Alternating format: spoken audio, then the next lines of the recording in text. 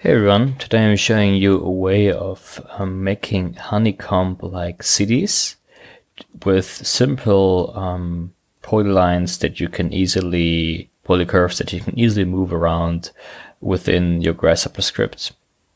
And also with that, updating the geometry as well and having the script working. This is a great way of doing quick urbanistic sketches or ideas, and you don't want to extrude all of those things at the single hand to have like a proper way of looking at it, but just having a more homogeneous kind of look at it. So we start with a new script, and the first thing, well, we have our isocurves here in Rhino that we can just like create like this with curve. And what we're going to use is we're going to use a new tool called, well, not new, but it's called Geometry Pipeline. It basically, instead of using the traditional way of using geometry or curve and selecting set multiple curves, click the curves, enter. Now we would have the curves in Grasshopper. But what we are going to use is Geometry Pipeline. And we just simply click here on this little curve button, double click. And we now have the same curves in here. What this helps us with that is if we, for example, want to duplicate a curve, like this one over here, it automatically shows up in the Grasshopper file as well. So we don't need to always reapply like this, set multiple curves, click, enter. No, wait. Set multiple curves, click, enter. Yeah, it's a way it's a way better workflow in a way. So the first thing is what we're gonna do is we make we basically have, let me sketch this out for you. We're having this curve, and we want to define a rectangle around it. And on this rectangle, we're basically putting like a lot of those grid structures everywhere. Like, well, it's something really honeycomb, but it takes a lot of time. And what we're going to do is we are checking if those honeycombs are inside, and the other ones will get like deleted out. So we will deal with those. And in the end, when we have that, we will be extruding those as well into the Z direction to give it a little bit of depth and like see how the script actually performs. So the first thing that we're going to do is, yeah, we need to basically define a point right here. So in this, we're gonna extrude out the honeycomb or whatever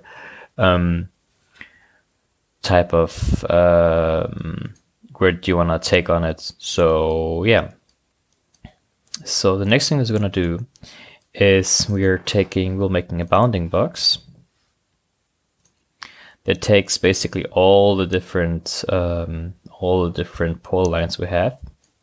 If we take it per object, there's always like single bounding box always around the single curve. But what we want to do is make it for all of it, so we can just right click it and click union box.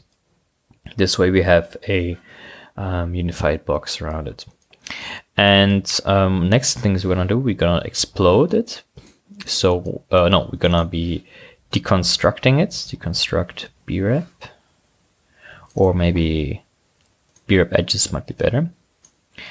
And now we have the edges around this just created box. And we have those 4 lines basically around here. And we're going to explode those now, yes. And this will give us the each of those points at the edges. And so we want to take this point here, and it should be with the point with the index of 0, like this one. Wait, and vertices. You also need to flatten it in order for it to be working correctly. So if you're going through the list item component, we want to take exactly this point here in the beginning. And as you see, if we move it along further, it will select a different point. But we want to get at this point, so we will make the grid out and like expand it out here. So right now we have a point, and we will use the command, well, it is under curve, no, whoopsie, oops, not, is under vector, grid, and then hexagonal.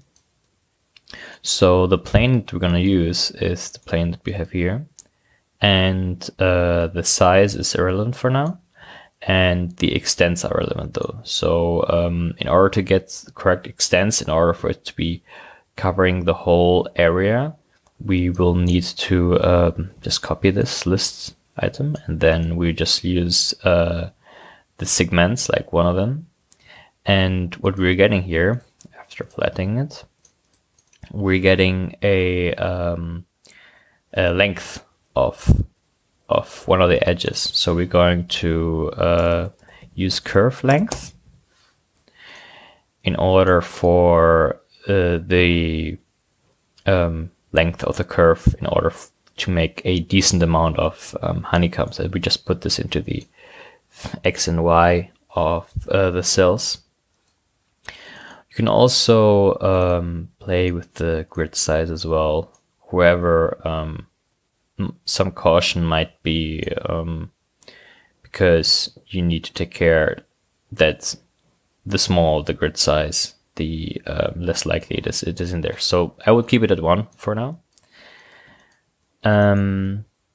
Next thing we're gonna do, we will check if any of those grid middle points, because we have the points of the grid centers, is actually inside one of those curves. So we're going to use, always forgot the name of this command, point region, point inside curve.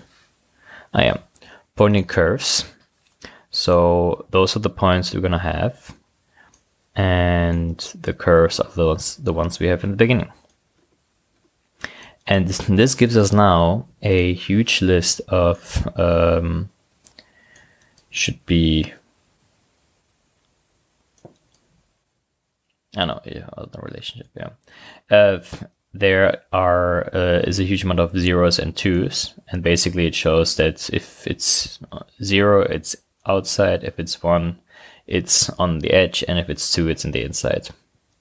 So we're going to make a dispatch pattern that basically sorts the O's in the right direction. So we want to have the ones outside here and the ones inside here, or maybe the other way around. We will see in a second.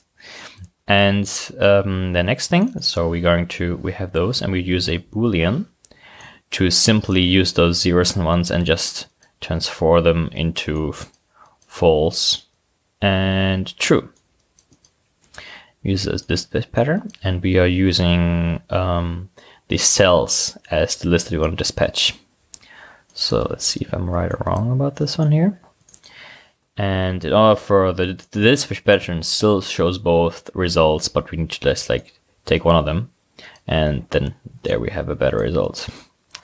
So yeah, so this one shows us the result with the grids inside the curves, and the other one would show us the grid outside of the curve. But we're only the ones interested inside, so we're going to use those. And what we now have, we have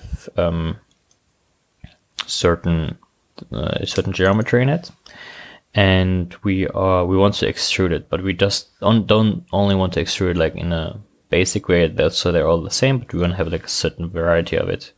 So we're going to use series, and we're going to use a list length, very important command, and a lot of often used, at least I do often use it.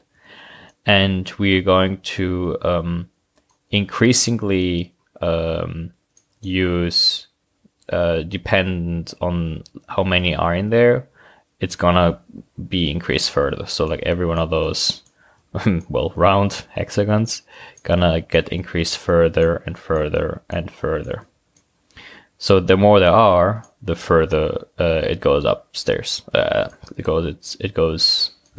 The more there are, the further it goes into the z direction. So now we have our list, and we have our base, which would be this one here. We don't need to forget the z component, because you need to know which direction it goes. And now it will take a little bit while because it's extruding all those different things. And now we see, hopefully not being too laggy. Yeah, now we have our hexagonal city things. See, right now they're hollow still, so what I would post that you're using a boundary surface and just use them on the basic mesh or on the basic hexagon that you have, and create a surface around it, and then as well move it up to the z direction as well to basically cap it off. There's also a command called cap,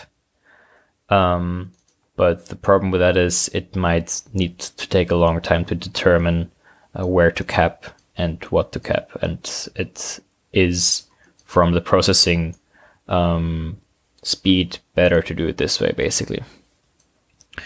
So yeah, so the next thing, so you have your very nice geometry. The next thing you're gonna do is bake it. And in order for it to have a more clear view, we can just disable the Rhino preview, the Grasshopper preview, and just take a look at it in Rhino and admire it, or not. If you're unhappy, obviously, you can always go back to Grasshopper and change the shape of it. So yeah, hope you guys enjoy, and see you next one.